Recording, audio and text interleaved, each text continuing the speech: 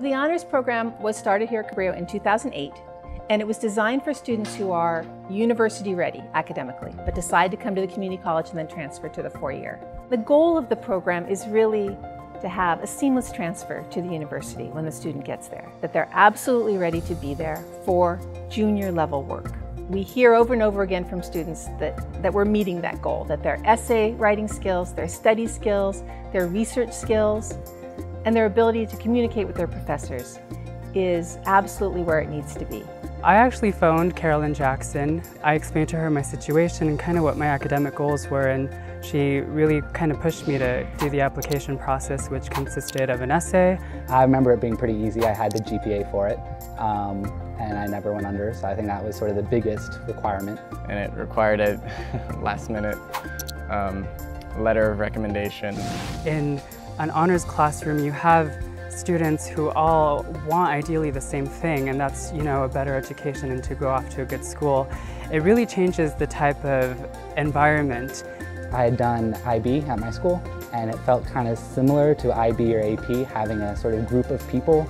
We're kind of nerdy and wanted to do higher level classes as is, so. You're with students from a wide variety of backgrounds and experiences, students who've been off to the university and then come back, students who've taken time off, and you benefit from that life experience. It's like playing basketball with a bunch of people who are at your level or better. And you're not going to get better if you're not with people who are better than you. You're in a cohort of like-minded, motivated students who are supportive of you. They become your study partners and your friends. Class discussion or students you can work with, bounce ideas off, whether it's writing a paper or a speech. Being able to do group projects with them, being able to sort of over 2 years work with them was a big part of what made the classes stand out. It's more of a seminar style. There's a lot of small group work, discussion work, and you get that one-on-one time with your instructor that you don't get at a large public university, especially as a freshman. You have mandatory office hours with your professor. You talk with them about your research projects and your passions and what your goals are. They give you a fair amount of independence. And so you had a little more freedom to pursue projects or topics that interested you, and they'd give you a little more support than you could sort of expect. The faculty that has been selected to lead these classes are usually the ones at the head of their department, and I think that makes a huge difference. I've got to have a passionate teacher to enjoy the subject.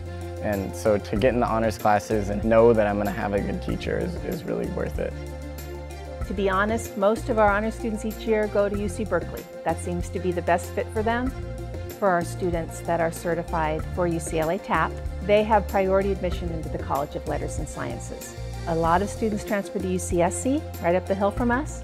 Our honors students are really attracted to competitive universities around the country. I'd say try it. There's nothing to lose in doing it. You're going to meet a lot of people.